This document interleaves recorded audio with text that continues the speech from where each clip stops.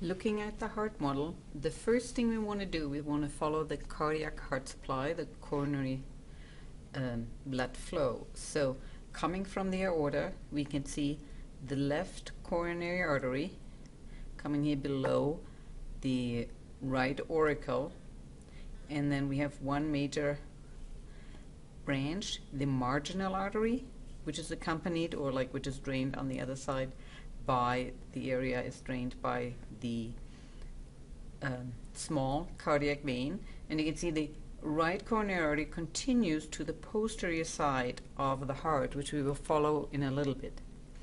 On the left side we have the left coronary artery, but we can see only a very small piece of the left coronary artery because it originates behind the pulmonary trunk from the left side of the aorta. And as I said, it right away splits here into the circumflex artery, reaching all around on top of the left ventricle and then below the left atrium.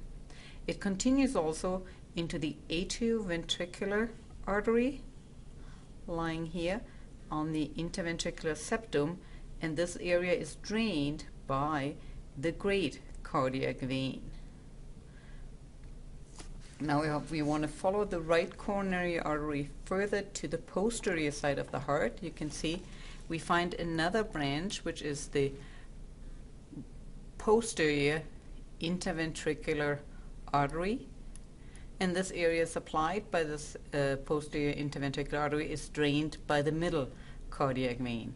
All three veins, the middle cardiac vein as well as the great cardiac vein and the small cardiac vein, enter into the coronary sinus. The coronary sinus itself will drain into the right atrium, just like the inferior vena cava, which you can see here entering on this side. If I now come back to the anterior area of the heart, and we can see here our right atrium, which receives blood from the brachiocephalic veins, which combine towards the superior vena cava, entering our right atrium. Here we inside the right atrium.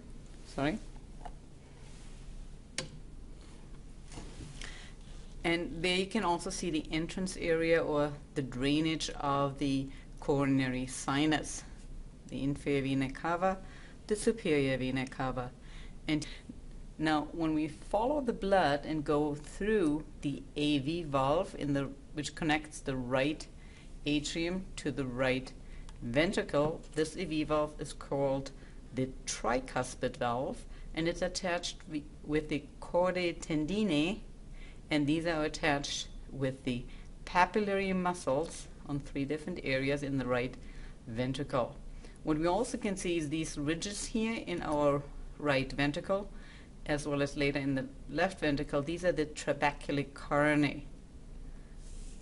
In the atrium we find similar ridges also, but these are called pectinate muscles. So these are smaller ridges, the pectinate muscles, and we can see the auricle again here on the side, also from the inside of the right atrium.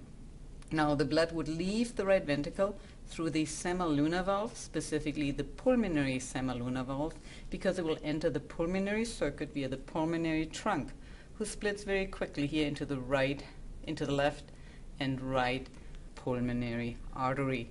You can see here also another remnant from the fetus.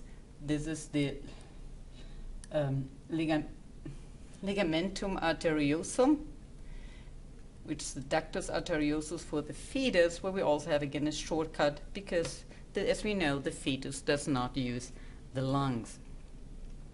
So the blood will be flowing from the lungs back to the heart via the pulmonary veins, who will enter into the left atrium. Here you can see the left atrium with its left auricle.